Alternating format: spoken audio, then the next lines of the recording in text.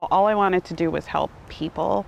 Victoria And hours Anderson that posted to were Craigslist on Thursday on with there only was the because best of intentions, an ad offering her home as a safe haven for unwanted children. all good intentions. I didn't want to hurt anybody. I didn't want anybody to get freaked out or scared. But it did set off alarms, and pretty quickly, the advocacy group Safe Haven New England out of Boston, committed to publicizing safe haven laws across the country, caught it within hours. Every single day we do searches on certain keywords. Mike Morrissey told me he figured it was likely what it turned out to be, good intentions, but worried it could be something more sinister, called Minneapolis police. I do daycare for one child right now, and her mom was picking the baby up, and we saw the cops.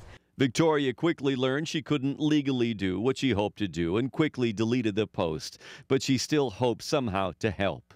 Minnesota's safe haven laws took effect in 2000, allowing unprepared mothers to anonymously take newborns to hospitals within 3 days of birth. 2 years ago, that was expanded to 7 days, expanded to include urgent care clinics and calling 911 for an ambulance. Safe Haven New England's Mike Morrissey says nationwide these laws don't get nearly enough publicity. We think we've got to get a lot more education out there into the community from the top to the bottom.